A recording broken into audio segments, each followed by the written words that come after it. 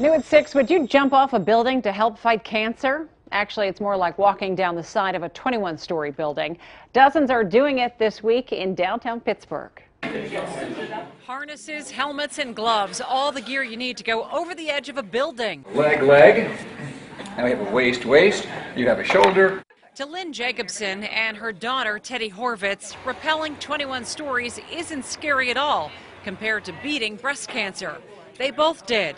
Now they're going over the edge of EQT Plaza to raise money for Our Clubhouse, a local nonprofit that provides social and emotional support to anyone touched by cancer. It's for a wonderful cause, wonderful. It really, the programs are so amazing, and to see kids who've lost parents playing and just being kids, it's really terrific. So it's definitely worth it.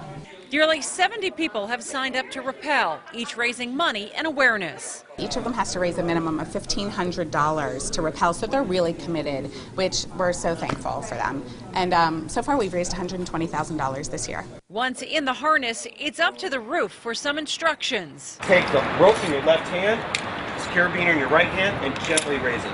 Then it's over the edge to take that huge first step. Down below, friends, family, and curious onlookers have their eyes to the skies. And a few friendly props like a bullseye for a target.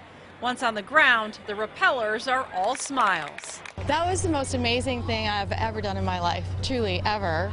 And the best part is I got to raise money to help an amazing cause, which is why I did this.